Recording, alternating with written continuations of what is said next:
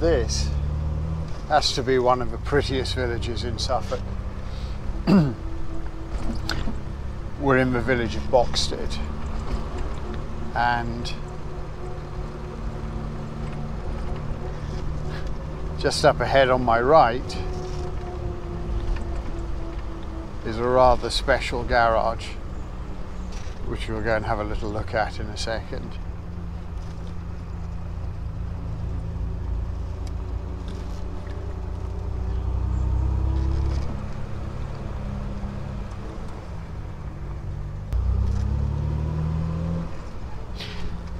The architecture here is largely from the 17th and 16th centuries. A lot of timber framing,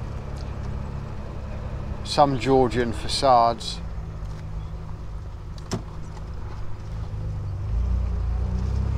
colour wash elevations, lime render.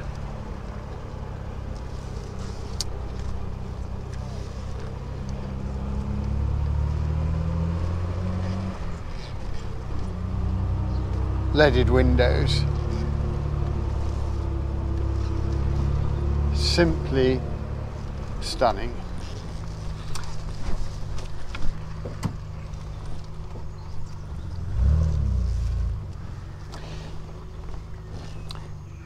We'll have a little drive through.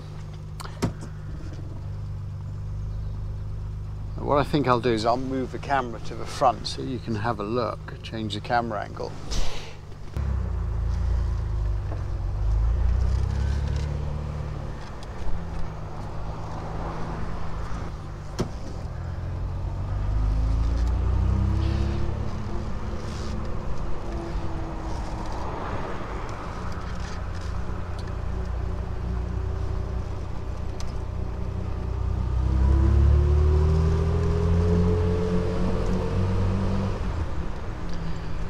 So in terms of the architectural styles in this village, this offers such an amazing variety. We've actually got these castellated gables off to our left, or crow step gables as they used to be called.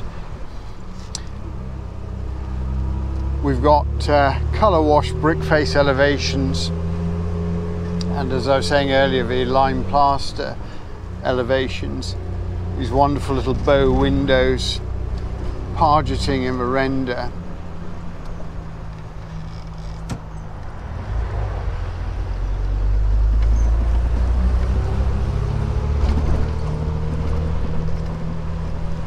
The heart of Boxted is utterly beautiful, and in spite of the fact that it's sort of on the road between Hadley and Sudbury, which is our next destination, it isn't one of the better known tourist destinations in Suffolk. But it's well worth a visit if you get the chance to come here.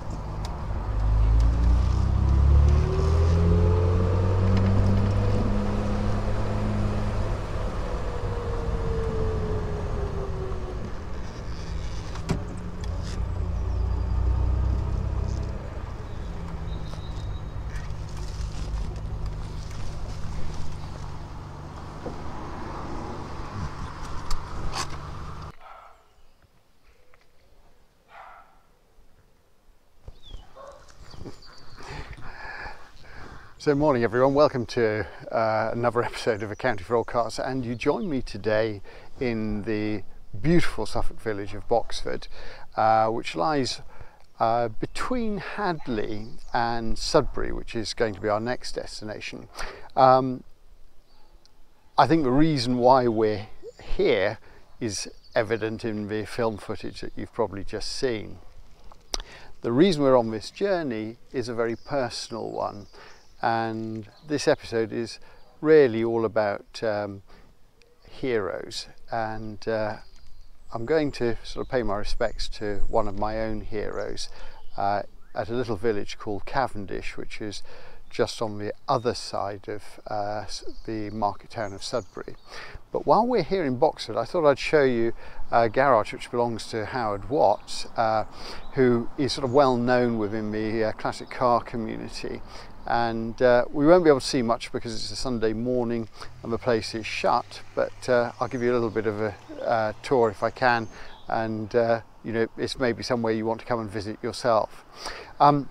The other thing I should just say is for some of my more local followers, my plan is to hold a little meet-up on the 16th of June, so this is 16th of June 2024, and I will leave some details in the comments section of this video in terms of time and venue, and an email address you can contact me. So Saturday the 16th of June, if you want to come along and join me, be very welcome, and I look forward to seeing you then.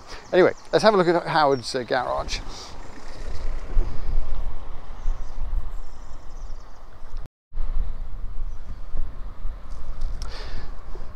So sort of right in the centre of the village, you can see I've managed to get myself parked next to the petrol pumps, but you've got this wonderful sort of workshop.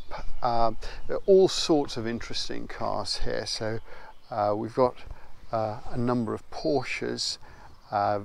There's a Mini, classic Mini from the 1990s, sort of parked up at the end here. And then you've got this sort of fabulous workshop. Now, I don't think you can see what's inside here, which is a shame because of the camera, but there are a number of early 911s parked in the workshop waiting for servicing. And just coming down the far end here, in the showroom window, we've got an early E-Type Jaguar.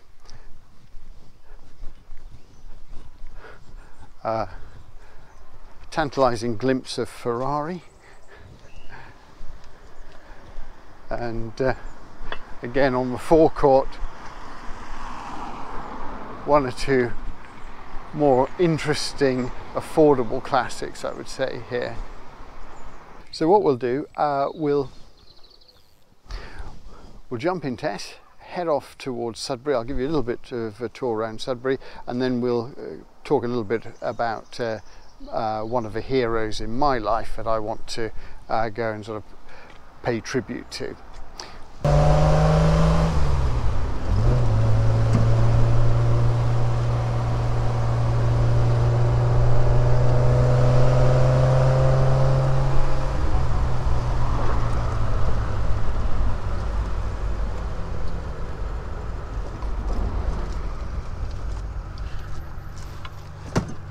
Just moving on to the B1071, and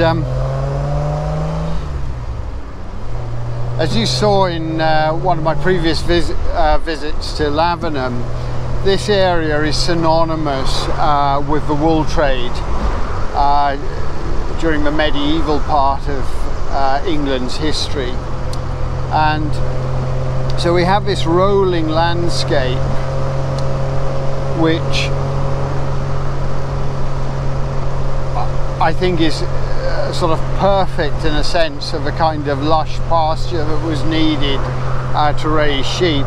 And of course, hills are notoriously difficult to grow crops on, particularly without machinery, because trying to plough them is a problem, and also things like water runoff becomes an issue as well. The great thing about rolling landscapes is you get rolling roads, and This is going to be one of my favourites. And as you probably guessed by now, we're in Tess, the 1967 2-litre Mark 1. And Tess loves roads like this. We're in top gear, into overdrive.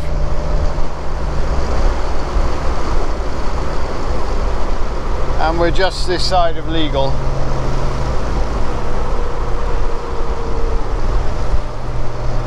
Sunday morning, pretty much everyone on a day like this at the weekend is heading to the beach. We are going in the opposite direction because the roads are empty on our side of the county. In the rearview mirror I've just been picked up by what appears to be a motorcycle club, and they're going to come past me right now.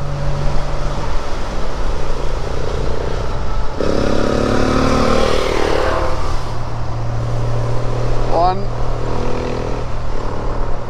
two, if they want to.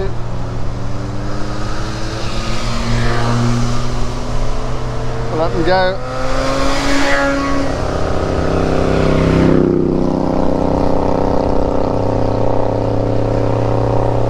And matey's missed his chance. We've got one left at the back.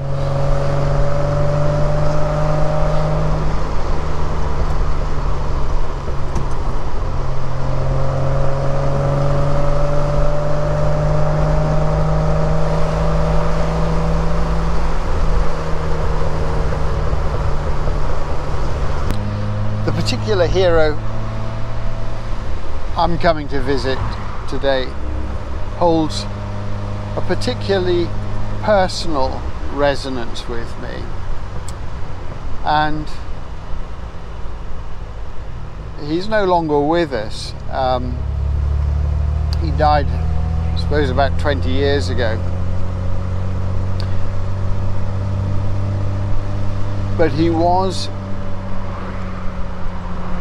one of the most remarkable Englishmen of the 20th century. And he was a man that lived two lives. In his first life, he left public school and was destined for an academic career. A lot of people think, or potentially a career in the law. Just about the time that war broke out. He was a keen pilot and naturally decided to join the RAF.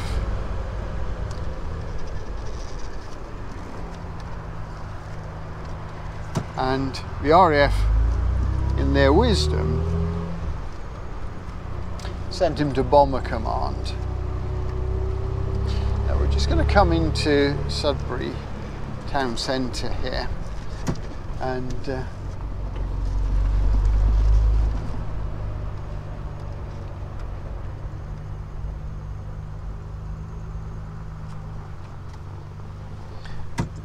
we'll have a little look at the architecture.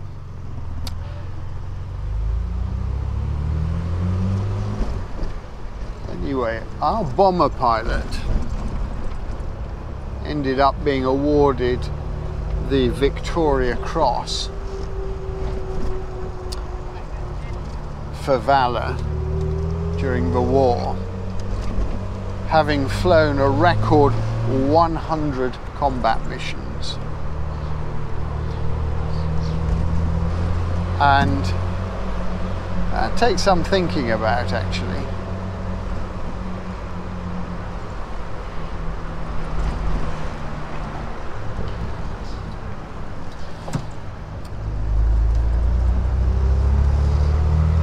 But he's not my hero because of his Victoria Cross and what he did in the war, or his contribution to aeronautical research. He's my hero because of what he did after the war. And we'll come on to that in a moment. But for now, have a little look at Sudbury.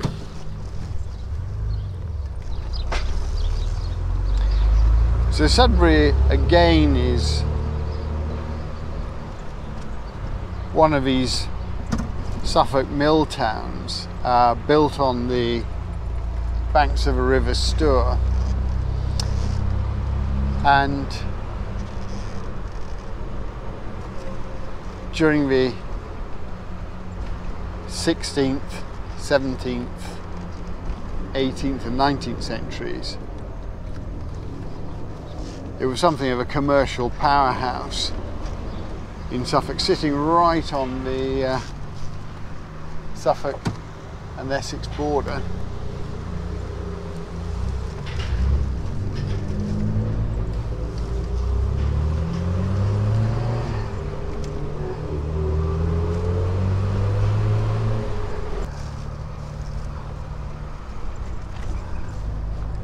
And it's certainly vibrant. Famous for being the home of one of East Anglia's greatest artists, Gainsborough. And we're actually not that far from Dedham here, which of course we looked at in one of my previous videos, which was home to John Constable.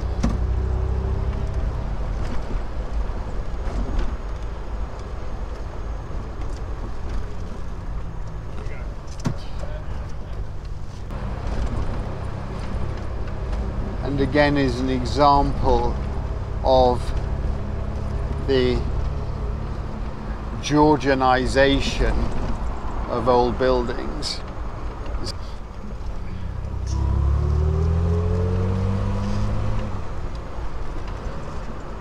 And again, some of the houses we're passing, they've got colour wash elevations, but the walls are made out of rubble. Again, just an indication of the ingenuity of builders to use whatever materials they could find to build with. And then we have these interesting little dormer windows on some of the houses, some of them being flat dormers, some of them pitched. The timber frame sort of gives the impression of the dormers sagging into the roof spaces.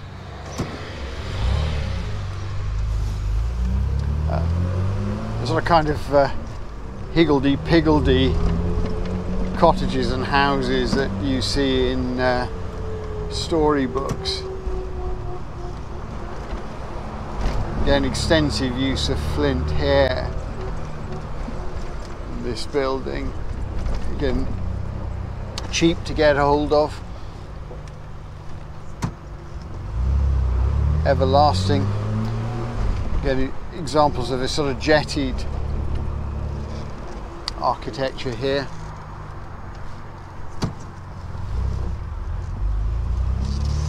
And just here we're about to cross the river.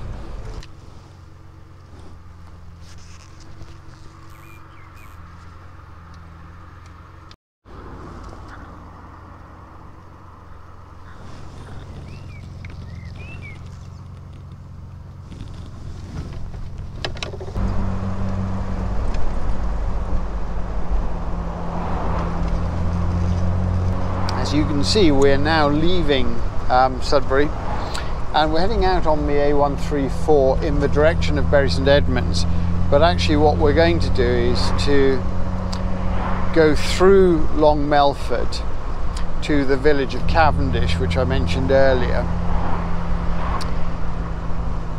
and we'll talk more about this great hero of mine.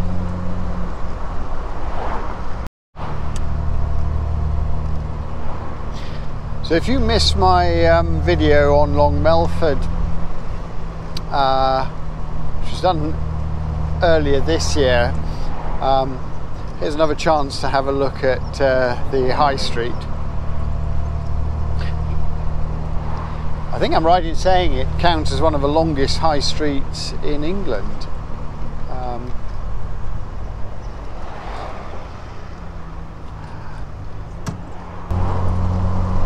We're going to go left through the village green.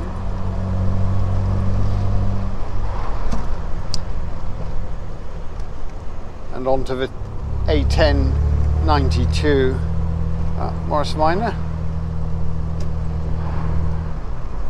And another one.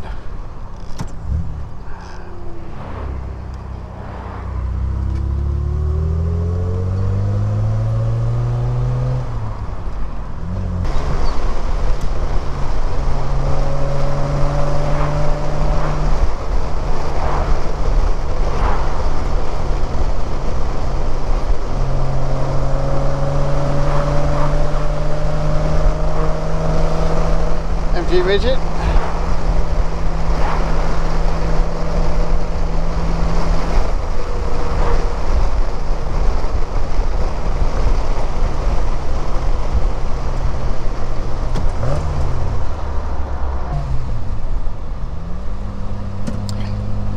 So we're just coming into the Suffolk village of Cavendish,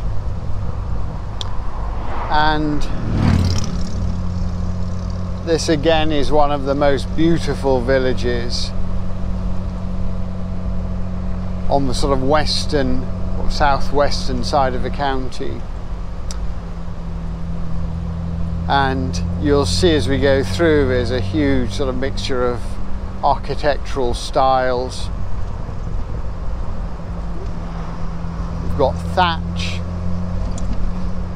timber framing, brick.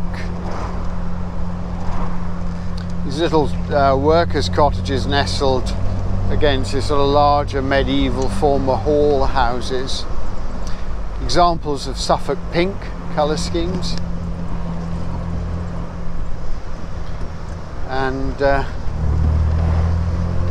fantastic village green.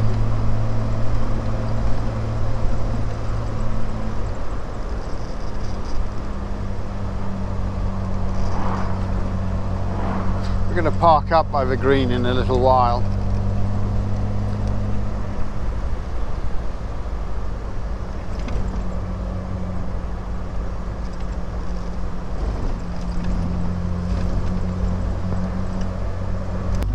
Just give you another drive through with the camera mounted in the front.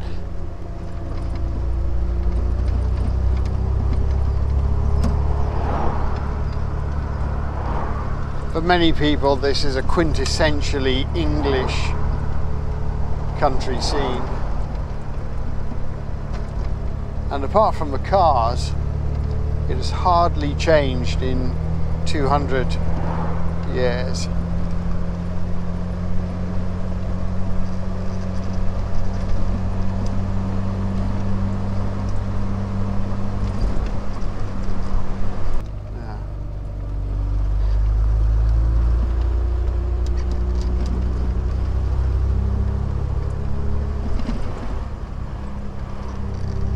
I'm just going to turn around at this wonderful timber frame house.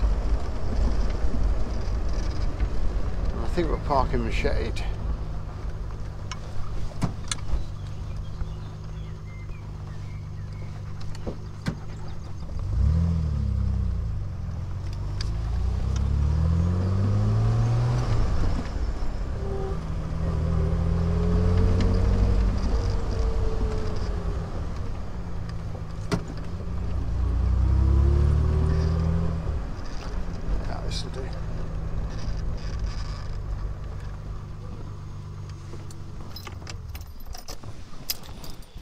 So the reason we're in Cavendish is to visit the final resting place of this hero of mine. And having flown his 100 missions, which included leading the Pathfinder squadrons of mosquitoes during the war in an attempt to make bombing more effective and accurate, and actually to try to save the lives of his comrades flying Lancasters mainly. He rose to the rank of group captain and then left the RAF after the war, where he set up a charity which is known throughout the world as the Cheshire Homes. And Leonard Cheshire is someone who found a second life after his war career, and he built a life in the service of other people, along with the woman he married, Sue Ryder, or Baroness Ryder of Warsaw as she became. And together they lived and worked in this village in Cavendish, literally above a shop, above the shop, in what was one of the Sue Ryder homes here. And they established between them a third charity, which was the Cheshire Ryder Foundation, which was involved in the relief of suffering in third world countries. So Leonard's discovery of himself and the start of his second life as a humanitarian began with the experience of hands-on nursing. And for me, this has inspired some of the choices that I've made in the last couple of years of my life. This week for me represents the end of a 12-month journey of self-discovery in my work as a re-ablement support worker for the Suffolk County Council, looking after people who have come out of hospital in a sort of hands-on way, which is sort of very hard for me to imagine in my former life. And I've been privileged to work with some of the most wonderful humanitarian, most wonderfully compassionate, empathic people that I've ever met. And they get up every morning, go to work, they're underpaid, they're undervalued, and what they do for, frankly, love, I think. And I think it has been one of the most humbling experiences of my life to be a part of this. I don't think, frankly, I would have become a part of that process had it not been for reading Leonard Cheshire's biography and being fortunate enough as a 14-year-old to meet the man himself briefly. As a way of personal declaration, my own father had the privilege of working for Leonard and Sue Ryder for their charity, and I know what a significant impact that had on Dad's life and his outlook on the world. And even though Leonard's no longer with us,